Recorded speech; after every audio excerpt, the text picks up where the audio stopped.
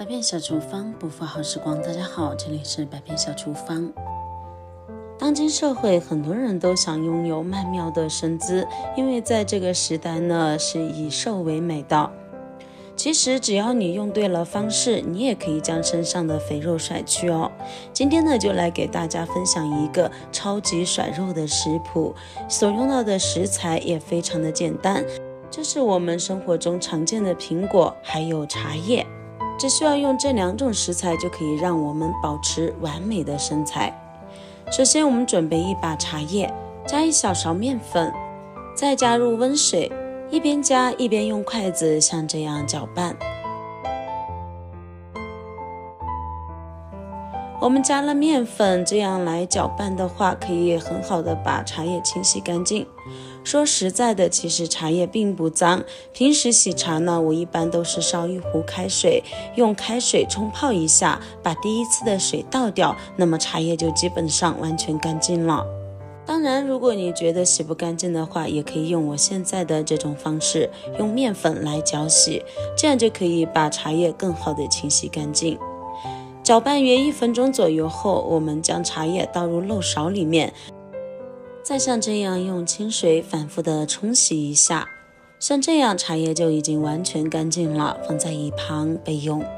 这个时候再准备一个苹果，用一点点的清水先把苹果的表面打湿，加1勺盐，这里用的盐呢，可以用比较细的那种精盐，精盐搓洗起来更加好搓，而且不会伤到苹果。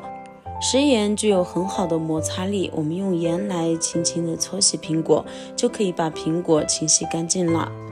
有些朋友觉得这样可能比较费事儿，多此一举，其实并不是的，因为苹果的表面非常的脏，表面有一些我们肉眼不可见的一些杂质和脏东西，或者是一些商人打的蜡。搓洗约1分钟后，用清水把苹果表面的食盐残留冲洗干净。像这个样子，苹果就完全冲洗干净了。接着把苹果对半切开，再从中间这样切开，然后依次将苹果的核去掉。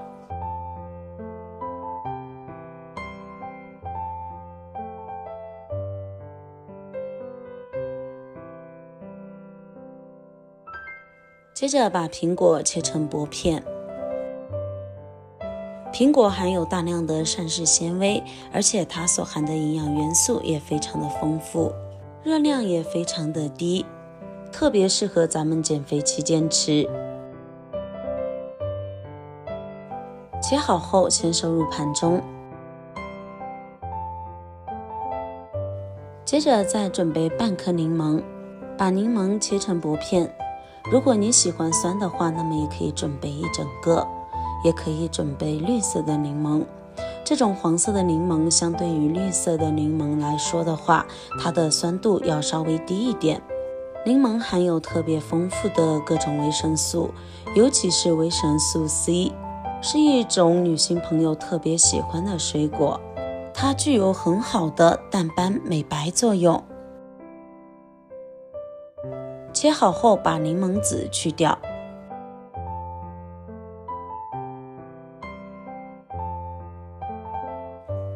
完全去掉籽后，我们把它和苹果块放在一起，接着把柠檬和苹果片倒入到砂锅里面，把我们洗好的茶叶也倒进来。我这里用的是炒熟了的铁观音，那么大家这里如果换成普洱茶的话就会更好。接着加入足量的清水，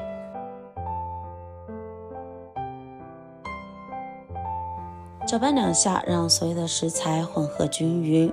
这样呢，在煮的过程中受热更加均匀，也更容易把味道煮出来。盖上盖子，开大火煮开后再煮5分钟。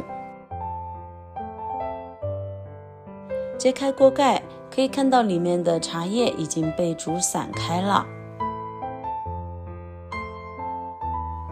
茶色也变得非常的浓。这个时候往里面加入几颗小冰糖，再一次搅拌2下。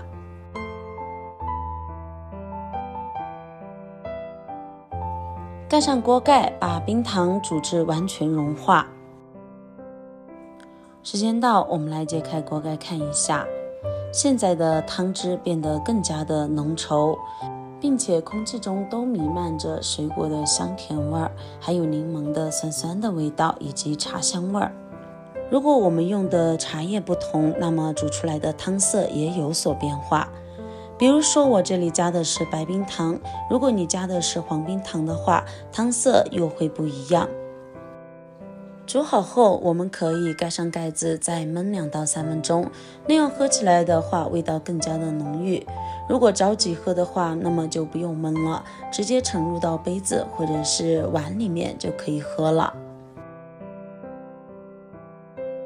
这样煮出来的苹果柠檬茶，因为里面我们加了冰糖，所以喝起来是酸酸甜甜的，还有很浓郁的茶香味，非常的好喝。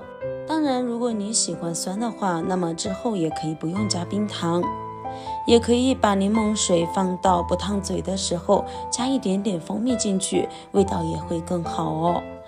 并且我们都知道，蜂蜜可以美容养颜和通便，所以如果换成蜂蜜的话会更好。